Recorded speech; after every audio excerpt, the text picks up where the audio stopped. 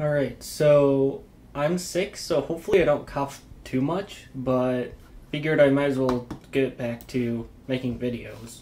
I mean, I'm not really doing anything else too productive. So we've got this polynomial here, x minus 2 to the 9th. If you were to expand this out, you get this. And so P and Q are algebraically the exact same polynomial, but are they the same polynomial to a computer? And we can figure that out by having a computer plot this. So we just do this in MATLAB. So P and Q are going to be sort of like matrix vectors. So if you have in general, let's see here.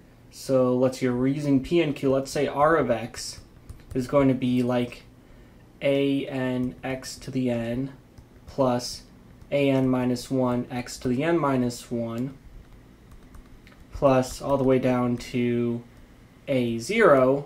Then the way that we would plug this into MATLAB as a vector is that we would have this vector just a n minus 1, all the way down to a0.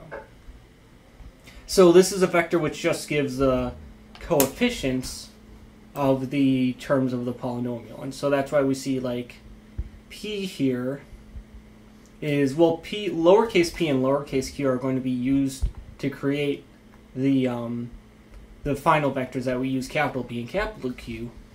So capital P, let's see here.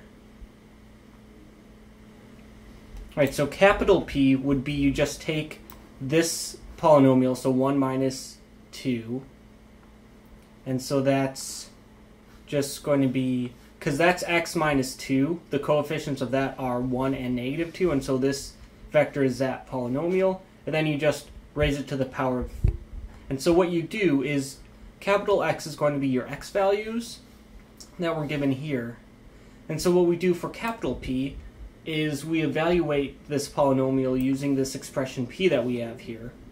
So what we do is we take each x value, we plug it into lowercase p, and then we take that number and raise it to the power of 9. That's what this dot exponent 9 means. And that's how we get this vector p.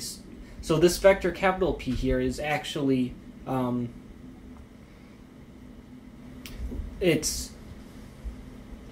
let's see here, the entries of capital P are this expression lowercase p up here evaluated at the point in the vector capital X. And it's evaluated using this expression. Whereas capital Q is you take the points in capital X and you evaluate them at the polynomial using lowercase q. And the way that we plug this into the into MATLAB is, I didn't want to write out like the full vector. I could have done that and that would have worked. But instead you can just take this, because this is just what happens when you expand the polynomial x minus 2 to the 9th, you can actually make MATLAB do that. And this convolution function here, it multiplies two polynomials together. It multiplies two polynomials in vector form together to give you what the product polynomial would be in vector form. So if you actually print out what this lowercase q is at the end of this for loop, it actually, the first entry is 1, the second entry is minus 18, blah blah blah, the last entry is negative 512. So anyways, so capital P and capital Q are what you get when you use these two different expressions to evaluate this polynomial at different x values. And so I just plotted them using some stuff, and this is the result. So look at what happens with P of x. This is really smooth and it worked out really nicely. Whereas with Q of x, it got really wonky in here. So there was obviously some error that was introduced in the calculations. So I guess what this means is that if you're evaluating a polynomial, if you're taking a polynomial and raising it to a power and evaluating the resulting polynomial at different points, then it's better to plug in the points into the polynomial first and then take those values and raise them to powers, rather than to multiply out the polynomial first. Because another thing that you notice about this is that, like, why did they choose these values of x to plot? Well, if you think about what happens, x minus 2 is the polynomial is the quantity x minus 2 to the 9th, and so that's going to have a root at x equals 2. And so you've got a root at x equals 2, and it appears that choosing x values near that root is going to cause issues, whereas choosing x values far from that root, things are going to look better.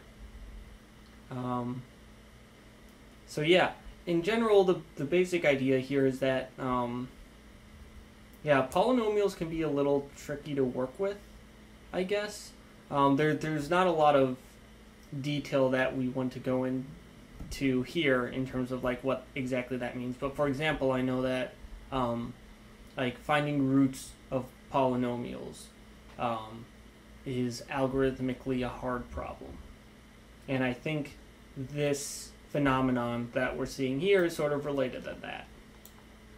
And I guess the point is also that if you have two formulas that give you, like two equations that theoretically are equivalent are not necessarily algorithmically or computationally equivalent.